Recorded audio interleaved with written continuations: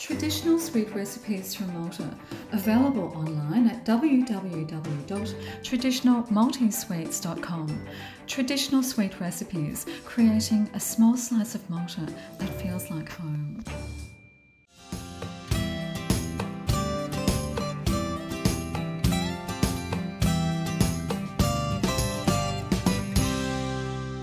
Fit-taqsima li jmiss Mark Avellino ser laqana ma' Tim Spiteri, avventurus li qadef kemm oċeani, kif ukoll qasam l-Awstralja fuq ir-rota.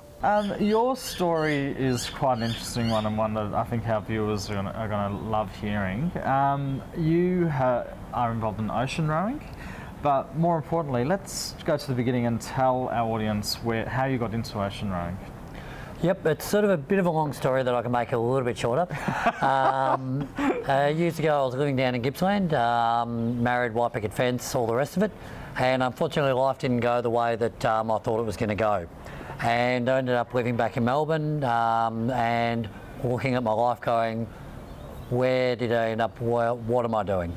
I ended up doing the Everest Base Camp trek, and I heard about this thing called ocean rowing. A couple of Brits read me a book about, or told me about a book about Cracknell and Fogel, who rowed the Atlantic, and I went, what, you can do that? I rowed at school as a child, and it sort of appealed. Moved back to, or came back to Melbourne, and said to my father, so do you want to row an ocean with me?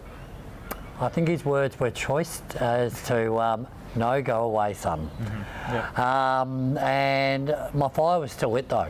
So I did this similar to internet dating, internet rowing, same. So I ended up finding a skipper online. Went to the UK to meet him, first date, and my first date involved a 24-hour row. Wow. Loved it. Then we ended up at the pub where all good ocean rowers end. So I'm hooked. I was meant to row the Indian Ocean in 2011. That didn't happen. But also as part of the journey, Mum's got MS, as do 23,000 other Australians.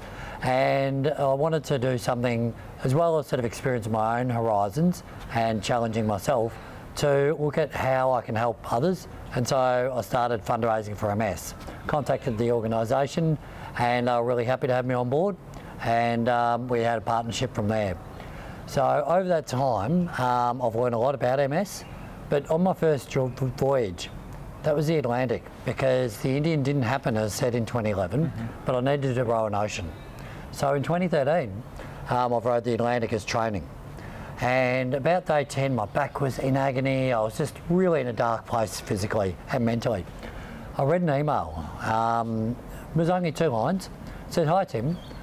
I was diagnosed with MS 3 years ago. I've been hospitalised 5 times, twice by air ambulance. I used to be a professional fisherman. You inspire me.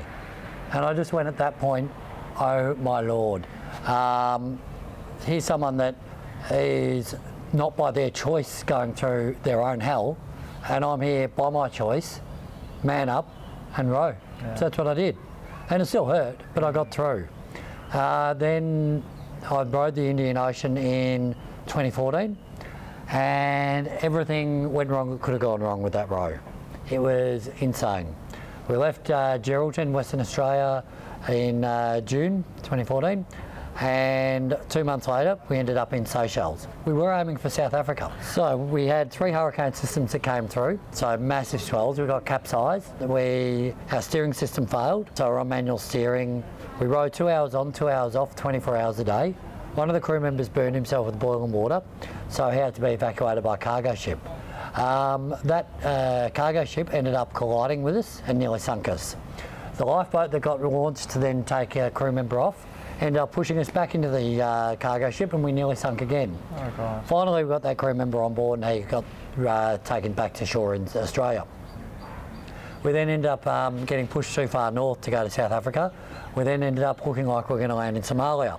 Probably not the greatest with piracy. So we ended up changing our path to Seychelles. Now, unfortunately, that area is the biggest for pirates nowadays. And we've got approached by a pirate vessel, 7 Africans on board a 60-foot motorised vessel, and I think they laughed at us, to be honest, and thankfully left us alone. So from there, we ended up in Seychelles, got 2 world records and raised about $35,000 for MS. Then following year, I'd had enough of the ocean by then, so I decided to, with my girlfriend, ride around Australia. Wow. Was going to drive, but then thought, why not ride? So I rode from Melbourne to Alice to Broome via the Tanami, and ended up running out of water, getting rescued by a long-haul truckie, and stopping outside Wolf Creek Crater and thinking I'm nearly going to die, when he pulls out a ham and cheese toastie, and it was just awesome. Met my girlfriend in Broome, and then we rode down to, that was all unsupported, then we rode down to Perth and then rode across the Nullarbor back to Melbourne. Then last year, there was an ocean that I hadn't, sorry, this year, there was an ocean that I haven't yet rode, called the Pacific. So I was part of the Great Pacific Race, 9 crews, leaving Monterey, California, and rowing to Hawaii. But it was amazing. We had a crew of 4. We had a 60-year-old man, 50-year-old woman, myself, and a 24-year-old lad. After 7 days, the female on board ended up getting a shoulder injury. She had to be evacuated by the support yacht, so that was fine. We did that after 3 days waiting for them to catch up to us. Then we went on to a brutal regime. Instead of 2 hours on, 2 hours off, we did 3 hours on, hour and a half off, to ensure that no one was not on the oars at any time. Wow. It was brutal. Then the 60-year-old got struck down by, obviously, extreme fatigue, but also a urinary tract infection. So he had 3 days of recovery. So Brian and I ended up doing solo rowing for 3 days. Then when Greg came back on board, we then did 3 hours on, 2 hours off. It's amazing how much extra that half an hour does, but we're still rowing more than we're resting. Rowing an ocean is not, yes, it's physically hard, but it's not about being physically strong. It's about being tough up here, tough in here. If your head's there and your heart is with you, the rest of it you'll work out. And I think if you go through life with that philosophy, you'll not only be happy with who you are, but you'll always be achieving things that others look and just go, oh, I just wish I could. But don't wish you could, just do it. Life is there to be lived, so enjoy it and strike your own path. Your website, or is it a website or a blog? It's a website and Facebook page. So it's timsvoyage.com.au for the website, and the Facebook page is Tim's Voyage. I'll always keep updating that with my various adventures. The next one is potentially going to be paddling down the Ganges, 1,000 miles by local craft. MS is very big in India as well as Australia, and Australia's got a lot of connections with India, and so it'll be looking at more an awareness side, but also the physical adventure. The Ganges has the rapids, has all the pollution, and also has the dead bodies that they set through for embalming, etc. So it'll be a totally different challenge. Yeah. So to get it out, to get the word out there and everything. Yeah.